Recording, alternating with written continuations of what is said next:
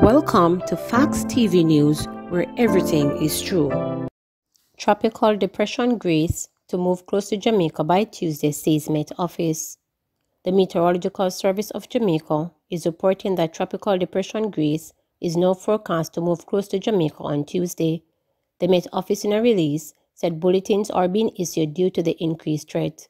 Associated rainfall should start to affect the island by Monday night before Grace passes to the north, the Met Office stated on its social media page.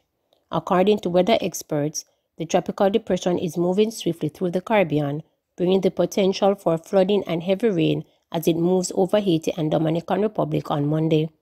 Reports are that Grace is traveling at 16 meters per hour with maximum sustained winds of 35 meters per hour. It was about 160 miles southeast of Haiti's capital and 510 miles east of Montego Bay, Jamaica, as of 5 a.m. on Monday.